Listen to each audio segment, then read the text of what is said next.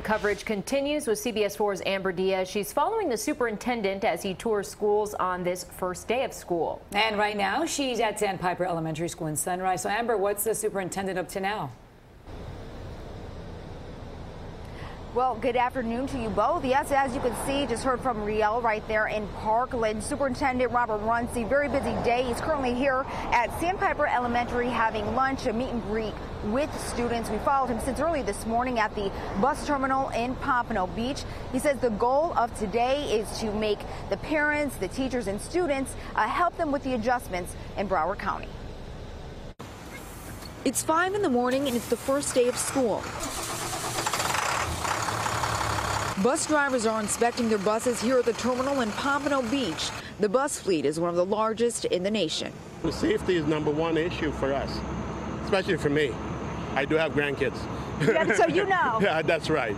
A few hours later, the kids have arrived, but they have no choice but to wait, and the anticipation of starting a new year builds. I'm scared because it's just a lot of things running through my mind, but this school is a great school. I like it, to be honest, and I'm just ready to learn something new this year. As parents hug their kids goodbye, sending them off for the day, some question why the usual gate here at Crystal Lake didn't open up at 7 this morning.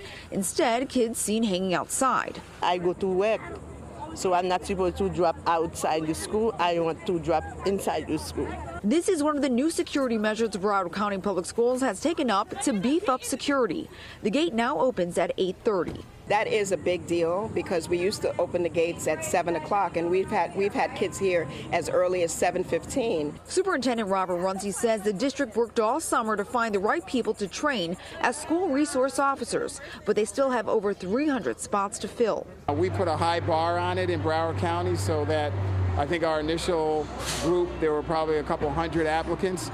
We were able to go through and only about 35 qualified. In the classroom, even more changes. They're expanding debate in schools, increasing unique educational programs, and adding dual language programs.